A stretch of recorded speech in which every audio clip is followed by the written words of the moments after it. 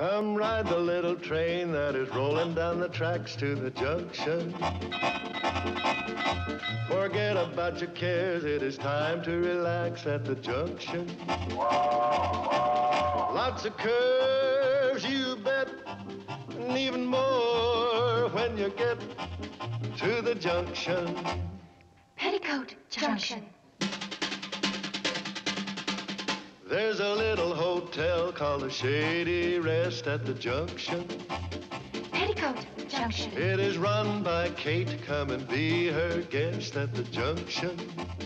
Petticoat Junction. And that's Uncle Joe. He's a moving kind of slow at the junction. Petticoat Junction.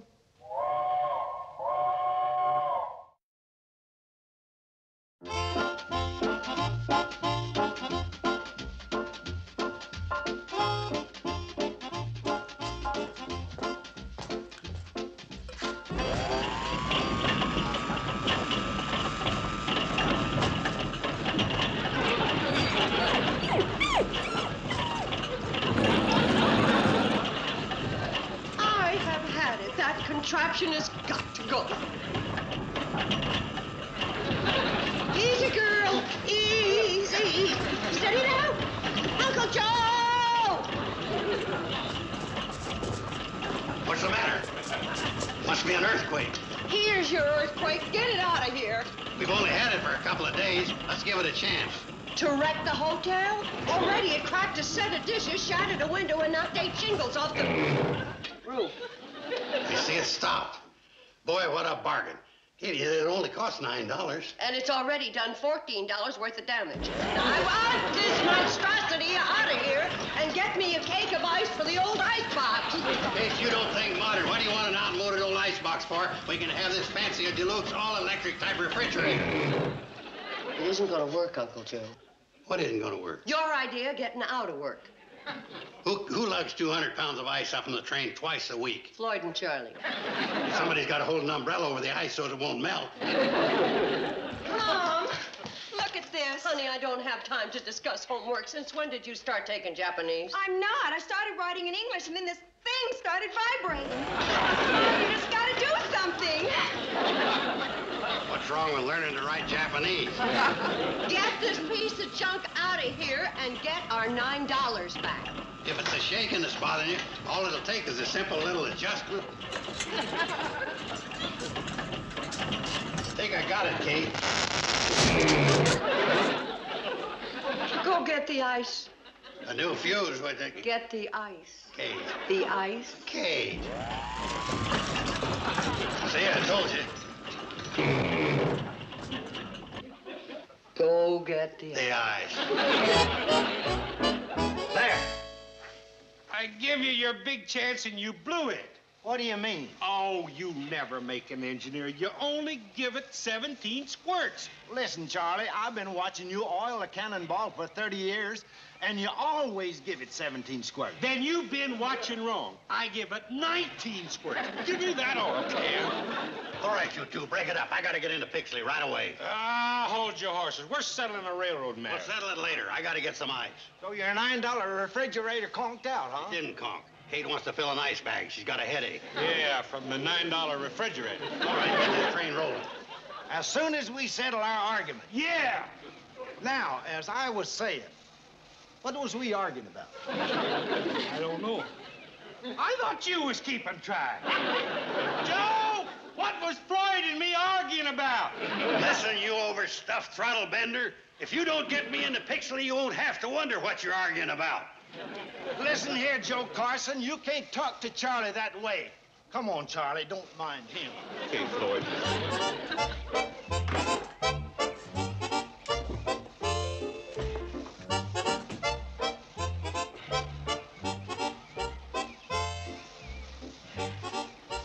Charlie, what did you do with my apple? What apple? The one I put right there. I didn't take your old apple. I put an apple there and it's gone. And it couldn't have walked away. Are you calling me a liar? I ain't calling you a liar. Maybe your memory's shot from old age? There's nothing wrong with my memory. You made that same false accusation back on July the 18th, 1953. I did not. Yes, you did. That's the day you accused me of stealing your blueberry pie. You turned up back in the coach with Mrs. Gunnarsson sitting on it. That was July the 23rd, and it wasn't blueberry, it was cherry. And besides that, it was set on by Mrs. Norton. That was your responsibility. I just don't like anybody messing up my train. Your train? What do you mean, your train? Well, I'm the engineer. Well, I'm the conductor. And I'm the passenger. You stay out of this. I gotta get Kate some ice. This train don't move until I say so. What do you mean till you say so? Says who? Says me. Who said? I said. So's your old man. Says who? Who said? I said. Darn refrigerator. Couldn't have broken one of my everyday pieces, no. Had to be one of my good ones. Now, a few more minutes, this glue will hold, and it'll be good as new. Kate, Kate. Uncle Joe, don't smash it! Well, there goes a half hour's work ruined. I thought you were on your way to Pixley. Well, I was. Then I got on the train, and then I wasn't. Look, Uncle Joe, I am in no mood for riddles. Now, what's that all about? Oh, Charlie and Floyd, they got into some kind of a fathead argument about who was boss. Well, didn't you tell them why you had to get to Pixley? Yeah, but it didn't do no good. They're steamed up like 2 clams in a Turkish bath. Well, maybe I can calm them down. Well, they're all yours. They're out on the front porch. Oh.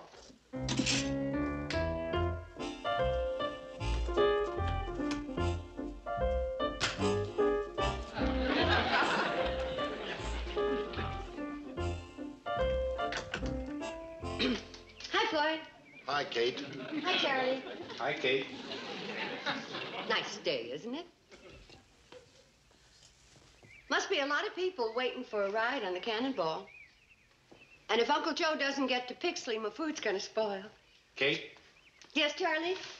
would you please ask my pig-headed assistants to go rock someplace else? Charlie. And you can tell that pot-bellied rhinoceros that this is a free country and I rock wherever I darn please. See? Rock. Yeah, well, I'm rocking right back at you, see? You know, boys, this is ridiculous. Look here, you grew up together, you went to school together, and you've been working together for the past, let's see, 25 years. 30. Charlie, when you were sick, who brought you that nice hot soup? Floyd. And Floyd, when we had that cold spell last winter, who loaned you the money for an overcoat? Charlie. Now, come on. I want you to stop acting like children and get back on that train. Well, You hear? I want you to shake hands and make up.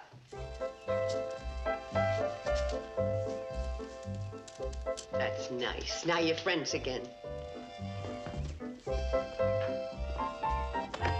Uncle Joe? Yeah, Kate. You can go fetch the ice now. Charlie and Floyd just made up. Oh.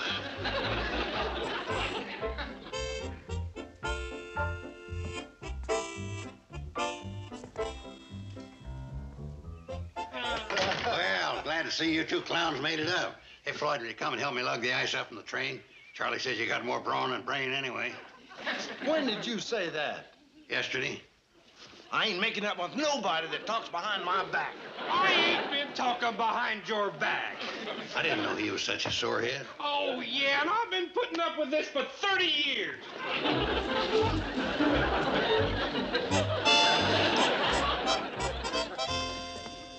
Kate, you sure fixed things up. Floyd and Charlie are still at it. They're madder than ever.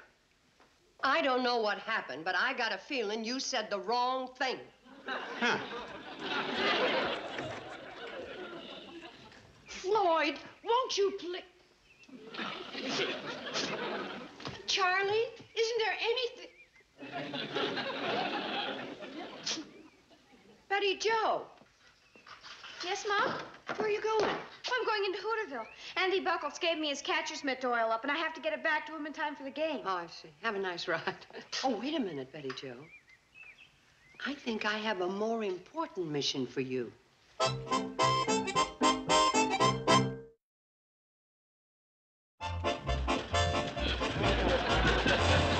Whatever it is, Betty Jo, it's my must be important. Oh, it is! The crew of the Cannonball's having a mutiny on the front porch. Well, there must be more. As soon as I catch my breath. You see, Charlie thinks he's the boss of the Cannonball because he's the engineer. And Floyd thinks he's the boss of the Cannonball because he's the conductor. My mom had everything settled. And then Uncle Joe stirred them all up again. You see, he was on his way for ice when the refrigerator plumped out. And then... Never mind. I'll find out when I get there.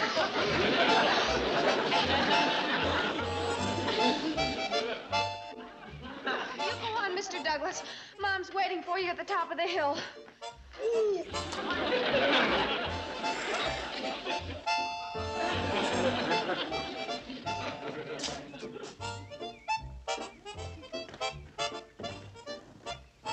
Boys, you know Mr. Douglas. Certainly, Mr. Pratt, Mr. Smoot. Aye. Mr. Douglas is a lawyer. Yeah, we know. And we know why you brought him here, Kate, to settle our argument. But we don't need no outside help. But boys... Kate, you shouldn't have brought him here. We don't need no New York lawyer to tell us what to do. No. I'm sorry, Mr. Douglas. No, wait, gentlemen. I'm not here as a New York lawyer. I'm here as a member of your community. A new one, perhaps, but one who deeply appreciates the fact that your train is the main artery of Hooterville Valley. Why, without your experienced hands guiding the controls of the Cannonball, the produce of the valley wouldn't get to market. Our children wouldn't get to school. The entire economy of the valley would come to a grinding halt. Gee, never thought of it that way. Well, now, you're both reasonable men. There's a very simple way of solving who's boss, who's management, who's labor. You simply split up the week. Monday, Tuesday, Wednesday, you're the boss. Thursday, Friday, Saturday, you're the boss. And if anybody works on Sunday, you alternate. Today's Tuesday, ain't it? That's right, Charlie. Well, that makes me management. All right, Floyd, get your hide on that Cannonball and start to stoking that boiler. Well, Mr. Management, let me wish you the best of luck with your strike. What strike? Me.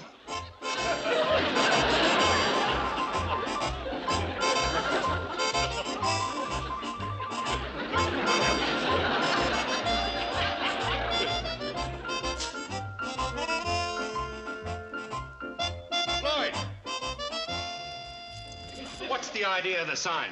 To show the people what you really are. Listen, you're management and I'm labor, and never our twain shall meet. Stop following me.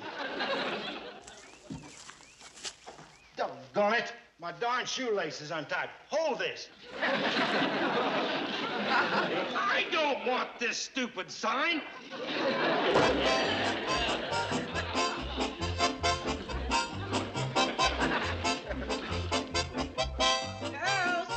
Girls, time for school. But, Mom, haven't you forgotten something? We can't go to school. Yeah, the good old Cannonball isn't running. But the good old handcar is. Mom. Come on, into your clothes and on your way. Kate, you can't do that. Make those girls pump that handcar 25 miles into school and 25 miles back. You're absolutely right. You can pump the handcar. And while you're in town, would you pick up some ice?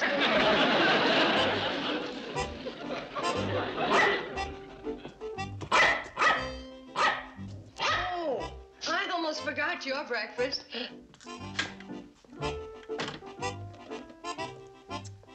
Not only is our food gonna spoil, but you are down to your last biscuit.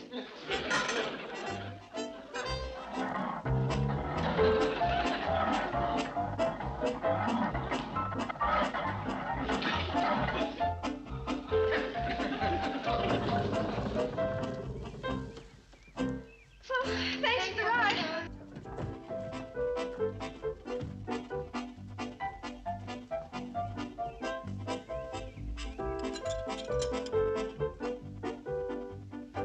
Hey, give me a hand here, will you? Too puny, huh?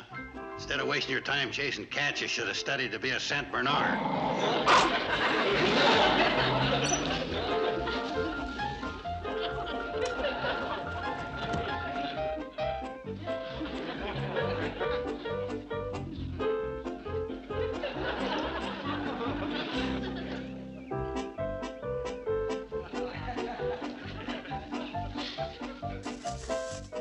There ain't no sense in giving, Sylvia. There's no way to get your milk to market till this here strike is settled. Wasting your time, Elroy. Floyd and Charlie are still tiffin'. Well, no use letting it all go to waste.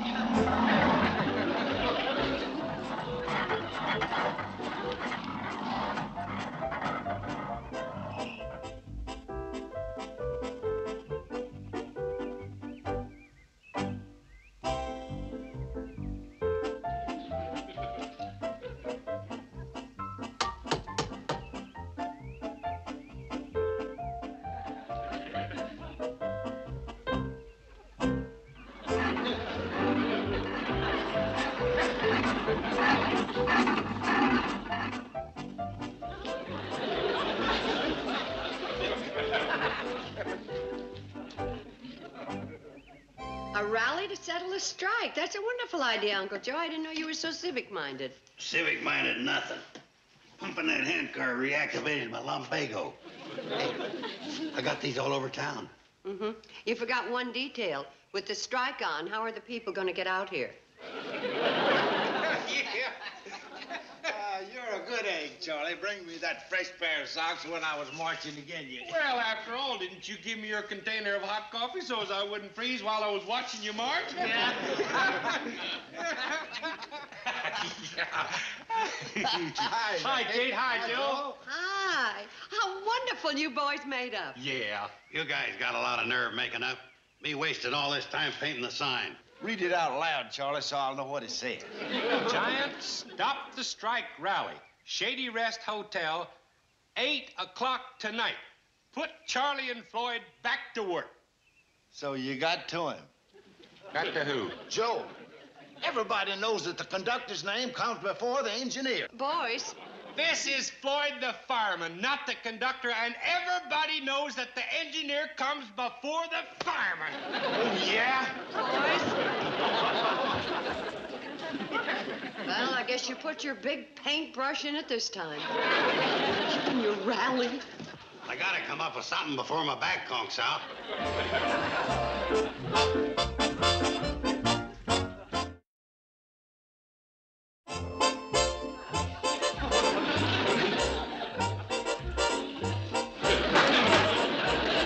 This here arbitration is officially open. Now, the first order of business is to get management and labor to face each other. This arbitration ain't going to get off the ground. Now, the key issue in this railroad strike is, feather bedding. Has anybody got anything to say? I have. What is feather bedding? Yeah, what's feather bed? Well, you're railroad men. You ought to know what that is. Well, how should I know? We ain't got a Pullman on the cannonball. Oh, well, that clears that matter. We're really making progress, ain't we? My function is to reconcile the conflicting demands between management and labor. Now, which one of you is management? I am management. Well, which one of you is labor? Him. Hold it. I gotta look up one of them, what do you call it? Oh, Precedent for a labor management dispute without labor. Okay, that settles that. Now let's get to the core of the matter. Core. Apple. Did you get it? Just a little joke to relieve the tension. It ain't no joke when a pig-headed engineer is too cheap to buy his own apple and has to steal mine. You got so much fat in your head, nothing gets through to you. I didn't steal your old apple, see? Please, boy. You're on progress in progress.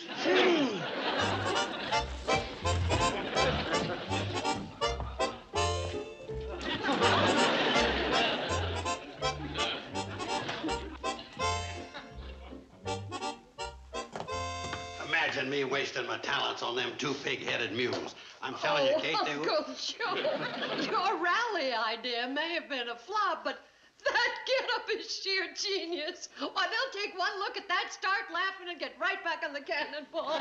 This is my arbitrating outfit. They've already seen it. Oh. I'm telling you, Kate, there's just no way to get to them. Uncle Joe, there's a way to get to everybody.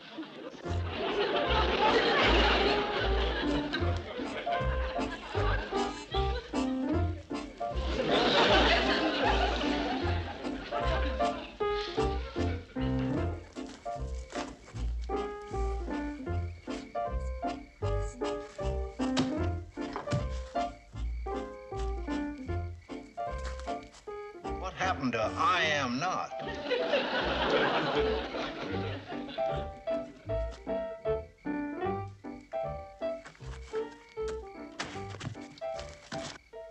Mighty nice of you to invite me to supper, Kate. Don't mention it. Come on in, Floyd. Supper'll be ready in a few minutes. Well, if he's eating, I ain't eating. Well, if you're not eating, he's not eating. So you might as well go back to your signs. Wait a second, Kate. I don't mind eating if he's eating, because I'm hungry. Good. Sit right there. Lloyd. There. But, Kate. If you're not sitting, you're not eating, and he's not eating. Well, I'm sitting. Then you're eating.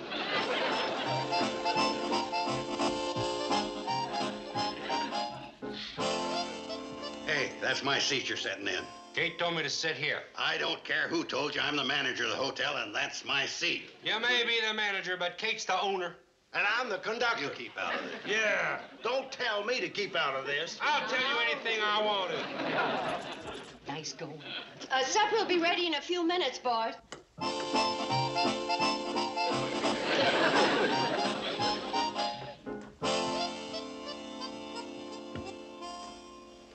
What are you doing? It's not done enough. Oh, I say it is. Look, I'm the oldest. I've got seniority. How are we doing, Kate? Just fine. Put the chicken over there. Just a minute, dear. Let everything come to a halt. It's time that people around this hotel learned who is boss, and that is final. And in you go.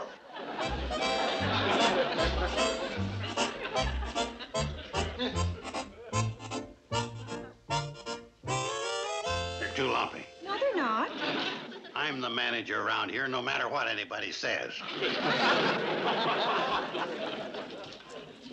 Here's your dessert. They haven't had supper. But they're hungry. Then don't give them apple pie. An apple started the whole thing. But they like apple pie. No, they don't. Yes, they do. Don't argue. I'm your mother. It's an age-old battle between management and labor. What does that mean? Means we're sitting, but we ain't eating. Floyd, you reckon they're trying to tell us something? Yeah, that the chicken ain't done and the potatoes are lumpy and we don't like apple pie. No, it's management and labor. It's us. It is? What have we been arguing about? I don't know. Well, what are we arguing for? I don't know. Well, why don't we stop? Hey! Yes? We're friends again. We sure are. Well, fine. Girls, bring in the lumpy potatoes, the underdone chicken, and what's left of the apple pie. Here you are, boys. Now we're sitting and eating. Yeah. Lots of those.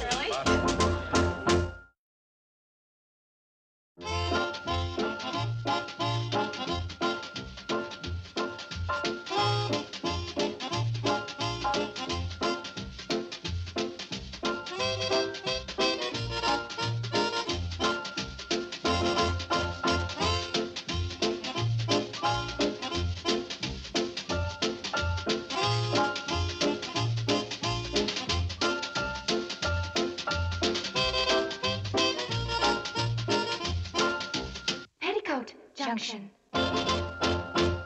This has been a Filmways presentation.